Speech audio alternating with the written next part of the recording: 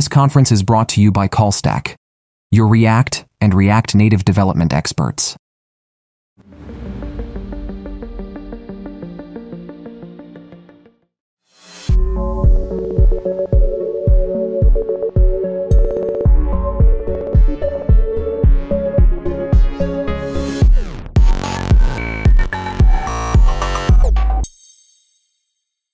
I'm Anisha, and I'm a senior developer advocate at Amazon, where I help React Native developers build for our Fire devices. But today I'm here to talk to you about something completely different, the generations of React. Let me start by asking, how many of you recognize this sound? Raise your hands. Okay. What about this guy? Yeah? The hashtag OGAI, really. Okay, what about this code? Again, just raise your hands for me. Okay, a fair amount of people recognize this code.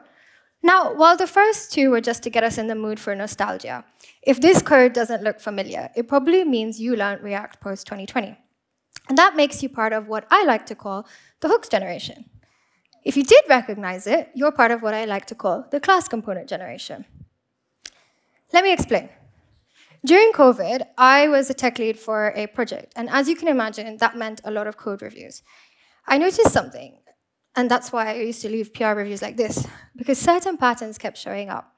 Not bugs exactly, but just the junior developers on my team were making choices maybe I wouldn't have. They were reaching for different libraries, structuring components slightly differently. At first I was like, is this just us adjusting to remote working? Or maybe I've become that senior developer who's complaining about the kids these days. But the thing is, it wasn't just the younger developers. It was the senior engineers that had switched from Angular. It was experienced back-end engineers picking up React for the first time. And they all had one thing in common, and that was that they learned React post-2020. And that's why it makes sense, because in 2020, React shifted from class components to functional components and hooks. And this wasn't just a syntax change. It was a completely different mental model for how we build React. Which meant how the hooks generation learned React is fundamentally different from how the class component generation learned React. And these are all terms I've just made up, so you won't really find this anywhere. But the thing is, how you first learn React shapes how you code and the bugs that you make. So what were those differences that I noticed, and what can you be mindful of when you're writing code? The first and most significant difference was that the hooks generation didn't seem to know about the component lifecycle. As the class component generation, we had to understand the component lifecycle methods. Component did mount, component did update, and component will amount. And these gave clear entry points for initializing, updating, and cleaning up side effects. By making it explicit, this runs on first render, this runs on update, and this runs on cleanup. Now, hooks abstracted that all away, but the thing is, the lifecycle still exists. So if you're part of the hooks generation, what can you do? It's not like you're going to go back and learn class components just because of this lightning talk.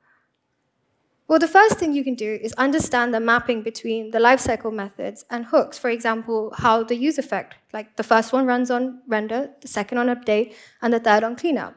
Because when you understand that mental model, that will help you understand when or why something renders. And that makes everything more predictable. Now, there was also a second side effect of not learning the lifecycle, and that was that the hooks generation kind of vibed a little bit too much with hooks.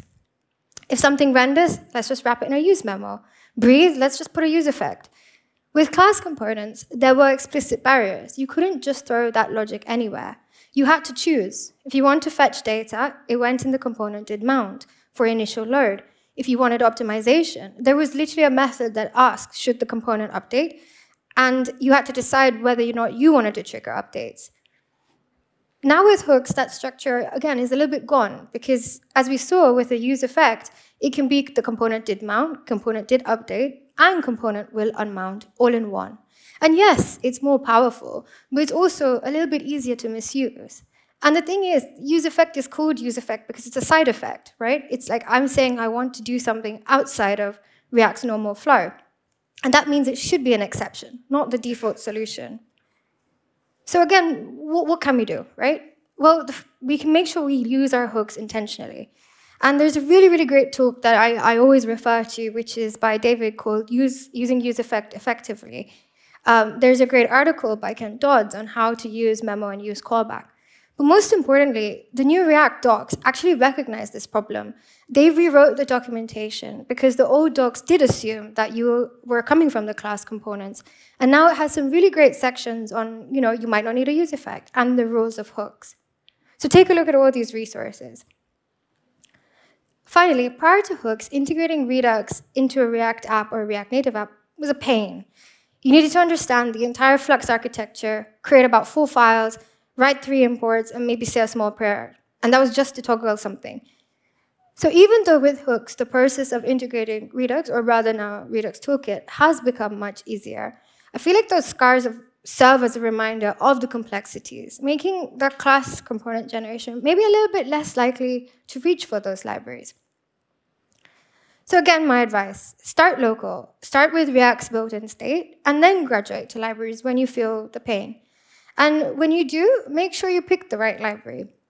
We no longer just have Redux. We have about 7 or 8, and I know I should add Legend State here, sorry, Jay. But pick the right library for the job. Jotai, for example, is great for component-centric apps. Valtu is great for data-centric apps. And I know in this example, I've picked state management libraries, but picking the right library for the job should apply to everything you do in React and React Native. Like that could apply to lists for whatever you're using your library for. So anyway, for the last probably 6 minutes, you've probably been wondering, cool story, bro. Like, why does any of this really even matter? Like, COVID was just ages ago. Well, the thing is, we now have a third generation of people learning React for the first time. I should have really used the pun Gen AI instead of AI generation, but oh well. And the thing is, it doesn't actually matter what generation you're from. With AI now, it is even easier to write code without actually understanding those fundamentals. And if you're like me, you have to deal with a range of devices. I don't know how many of you have ever written an app for a Fire Stick. Another maybe raise of hands. Okay, 1, 2, 3 people. Great. So Fire Sticks have 1 GB of RAM. So all those differences that I noticed, they become a lot more apparent when you have 1 GB of RAM. So they also become more apparent when you're testing on 10 different devices and you don't know which useEffect is causing your memory leak. Or when you expect the compiler to fix all your performance problems. Or when that library Mr. GPT told you to use adds extra kilobytes to your app's load time.